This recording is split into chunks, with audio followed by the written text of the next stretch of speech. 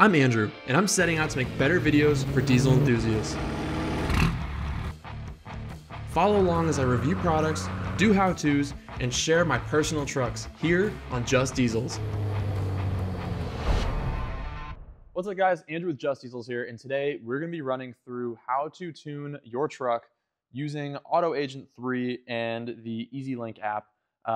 We're specifically going to be using NRE Performance custom tunes on this truck, so we're actually going to be doing a CSP5 switch, 5-position tuning on this truck, but this is going to cover everything you need to know. If you've never tuned a vehicle before, you're in a good spot because this is super easy, and if you have tuned a vehicle before, this is going to feel very familiar. So first thing you need is to actually order the product. You are going to get this little dongle, which is going to connect into your OBD2 port and have a Bluetooth connection to your phone.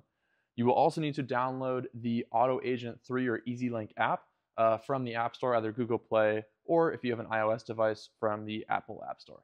Next, we're going to plug this into the OBD2 port on the truck. Once you have the Auto Agent plugged in, you're going to key the truck onto power. Now, once it's keyed onto power, you're going to go on your app and you are going to see that you are able to connect. So you can hit next. You're then going to want to go into your settings on your phone, and then you're going to connect to the EZ Lynk on your Wi-Fi. Once you're connected, you are going to see a display pop up. Now at this point, it may prompt you for an update on the EZ Lynk. If it prompts you to update your EZ Lynk, follow the instructions on screen and you can update your EZ Lynk via the app on your phone. Now once you're done with that, you are going to go into the hamburger icon at the top, which is your menu. You're going to click Vehicle and you're going to click Add Technician or Technicians. Once you were in there, you were able to add the technician or tuner that you're going to be working with. In this case, we are working with NRE Performance. So we are going to type in add, and it's going to be nick@nreperformance.com. Once you've added that tuner, you can then manually message that tuner, and you provide the details or notes on what you're asking for tuning. So assuming you've already purchased this through NRE Performance, you've kind of given them kind of a rundown of what you need. But in this case, we are going to include our order number. We're also going to include information about the truck. So we're going to say that this particular truck is a 2007 Ram 2500 Cummins. It is stock with no other modifications, and we are looking for the 5 shift-on-the-fly tunes with stair-step power levels. That will give Nick the information he needs to send you the proper tune and message back and forth accordingly. Now at this point, you'll have sent Nick a request for tuning. Now you have to wait at this point. He will send you the tunes accordingly. This may take 5 minutes, may take 15, may take an hour. So just be patient at this point in time.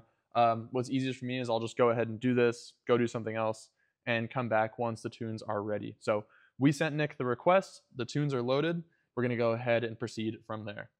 So again, going to the menu at the top, you're going to click the top hamburger icon, go into Vehicle, and then we are going to go into ECU Profiles. You're going to see that there's an available ECU profile available to download. We're going to tap that, and we are going to click Download. Now you can see the technician, NRE Performance, you can see the applied vehicle, and you can see the transmission. Always nice to double check and make sure that all those are correct. Once it's downloaded, we're going to click Install. Proceed. And this is going to be transferring the ECU profile to the Auto Agent that's plugged into the OBD port on the truck. You are now going to follow the instructions on the screen. So this is going to say place ignition in the off position. Click Continue. Now it's going to say place the ignition in the run position, which is 2 clicks forward on this 3rd gen. Now we're going to continue. You're going to see that it is now preparing for installation, unlocking controller, and now it is going to be installing on the truck.